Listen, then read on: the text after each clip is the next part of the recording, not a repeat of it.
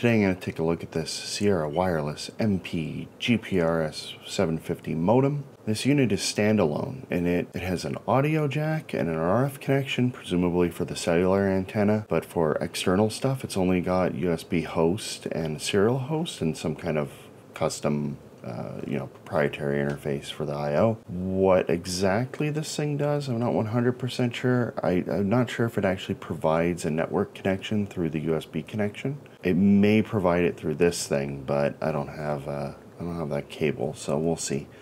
On the bottom, it's just got the usual regulatory stuff, made in Canada, no less. Now, I've already taken out the screws, so this is just a pretty big chunk of die-cast metal. So we have a few antenna cables, and there's a SIM card reader, which you can access through the front. This did come with a SIM card. The SIM card was deactivated. On the front, it just has power and transmit receive LEDs. I assume the GPS one is for when it acquires a steady signal. Gotta love the attention to detail on this. This is the audio connector. This is the cellular RF connector. And they just plug into the motherboard here, but they've got this little piece of metal specifically to keep them from falling out. It just presses against them so that they don't get disconnected in transit, or presumably if this is used in a vehicle or something. So they just custom made this little chunk of metal just to hold these two connectors in. Most companies would just throw some glue on it. Actually, quite difficult to get the motherboard out, seeing as there's all these screws and there's a bunch of rubber gaskets on everything, so it took a little while. But eventually I got it out, and there's a big thermal pad here. And again, big heavy-duty die-cast piece, and I forgot to mention, but there's a little bit of weather sealing along this too, so it's obviously designed to be in a rugged environment. These are those two cables. The audio one is a 2.5mm jack, and then there's this kind of funky looking RF connector that seems kind of like a standard one, but it's extra long. I've never actually seen one of these before. As for the main PCB, it's pretty straightforward. It looks like there's an ARM CPU handling most of the tasks.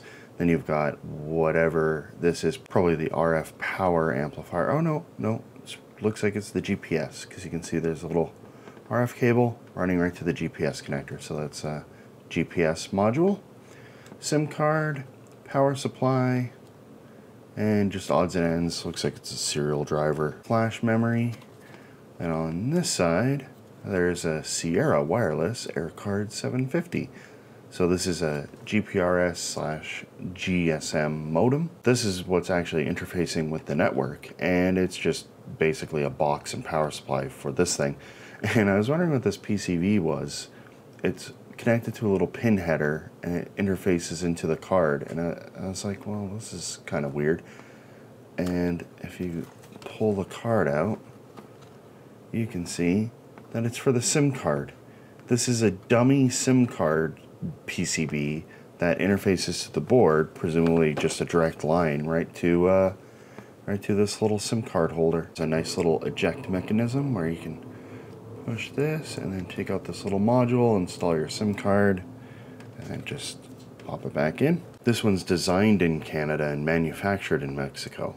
The GPS module's CPU is made by Epson, of all people. I thought all they made were dot matrix printers. On the large electrolytic capacitor, they've gone a little crazy with some hot glue on both of them, actually. They didn't put any on this inductor, though. Looking at this, I'm going to just go ahead and assume these are power and ground. It looks like there's a sense cable of some type, because this trace does actually go over to this fuse, or sorry, this resistor. So, but it looks like these are the actual power inputs. I'll check to make sure they're not just joined together, though. I've determined that this side is ground and this side has to be positive.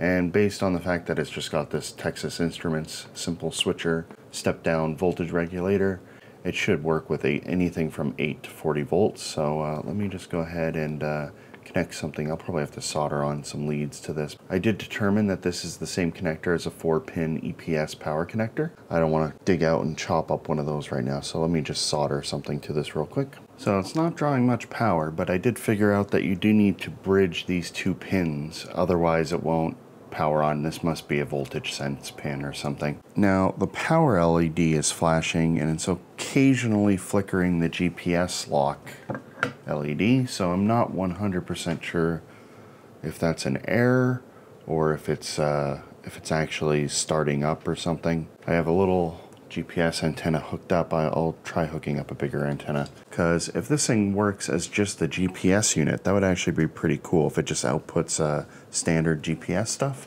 use that as a time reference for my pfSense router or something. It's only pulling 86 milliamps, so it's not really drawing much power. I've connected a much larger GPS antenna and I'm just giving it a couple minutes. I'm going to hook up a USB connection too and just see if there's any output. I gave it about an hour to connect and it wasn't able to connect to anything. Serial port showed nothing. USB wouldn't connect. It wouldn't load a driver properly, so I don't know what the deal with that was.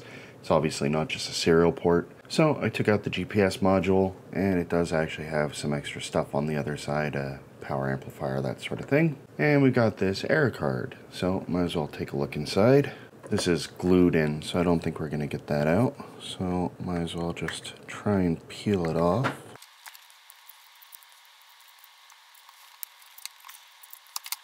You can see the SIM PCB interfacing with the SIM card slot. Pretty straightforward on the inside. We've got a battery, which is presumably maintaining a connection between power offs. I'm not positive what they're doing with that. So there's a main RF section with this big Renesas. I believe this is a power amplifier, and it runs to a little output connector, which is not actually being used in this particular model.